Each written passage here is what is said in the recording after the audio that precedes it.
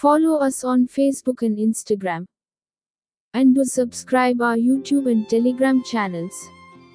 Now let's start our discussion. Welcome to English Lecture Notes. Today we are going to discuss the summary of Merchant of Venice, written by William Shakespeare. The Merchant of Venice plot opens with Antonio, a merchant, worries that his ships are overdue. As his colleagues offer comfort, his young friends, Bassanio, Graziano, and Lorenzo arrive. Bassanio asks Antonio for a loan, so that he can pursue the wealthy Portia, who lives in Belmont. Although Antonio doesn't have cash handy, because all of his ships are at sea, he gives Bassanio permission to borrow as much money as he needs on credit, on the security of Antonio's expected shipments. At Belmont, Portia and her maid, Nerissa, discuss the suitors who have come in response to Portia's father's strange will. The will, says Portia, may only marry a man who chooses the correct casket made from 3 possible options: gold, silver and lead. Much to Portia's distress, all her suitors are unsatisfactory. However, she does fondly remember a time when Bassanio came to Belmont, and that leaves her with some hope.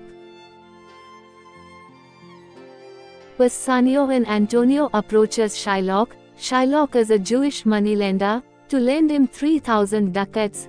Shylock holds a grudge against Antonio, for his lending practices and apparent anti-Semitism.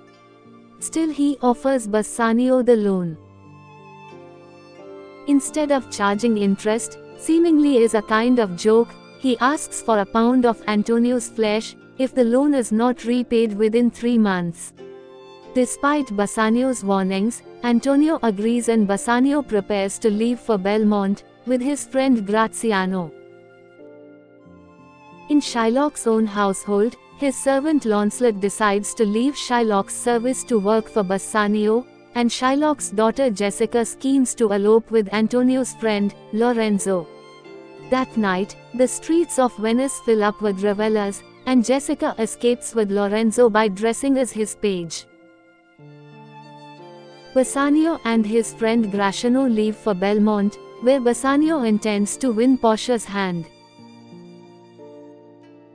At Belmont, the Prince of Morocco arrives to try his luck at the riddle of the caskets. He chooses gold casket and leaves in defeat. Jessica steals a large sum of money from her father and elopes as planned with Lorenzo.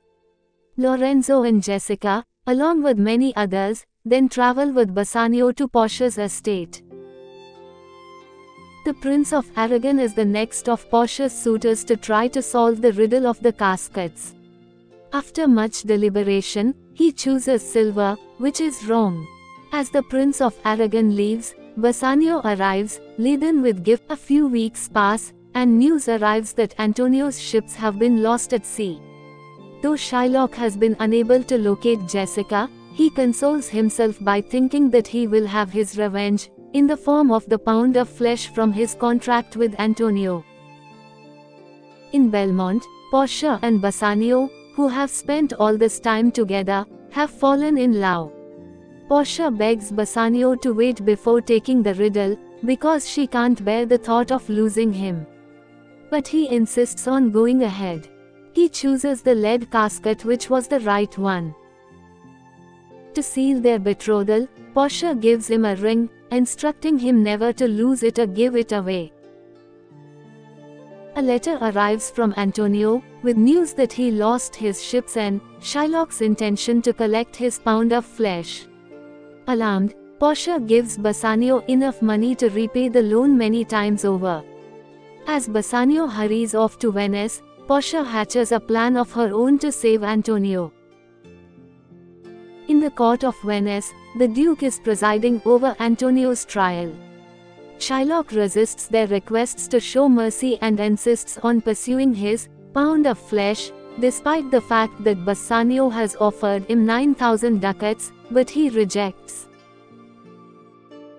Nerissa and Portia arrive on the scene, disguised as a law clerk and a lawyer respectively.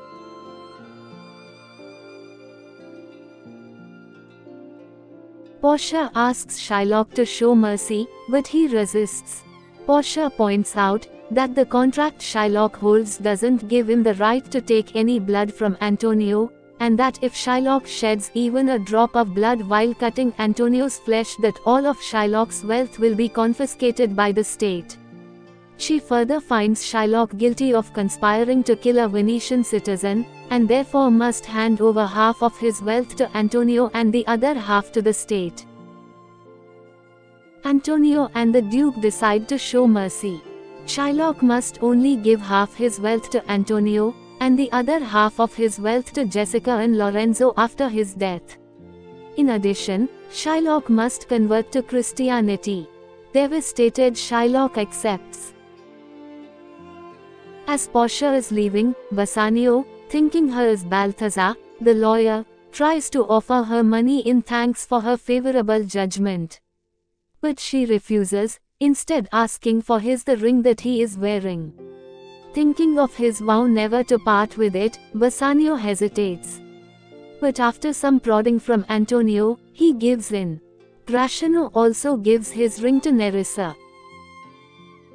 Back at Belmont, Lorenzo and Jessica have been enjoying an idyllic romantic evening. Shortly, Portia and Nerissa arrive, soon followed by Bassanio, Gratiano, and Antonio.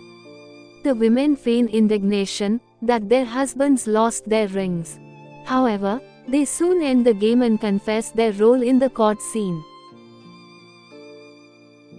The couples are reconciled, and news arrives that Antonio's lost ships have returned safely to port, bearing great riches. That's all for today. If you find this video informative, please do subscribe our channel and don't forget to click the bell icon to get the notification of our coming videos. Thank you for watching.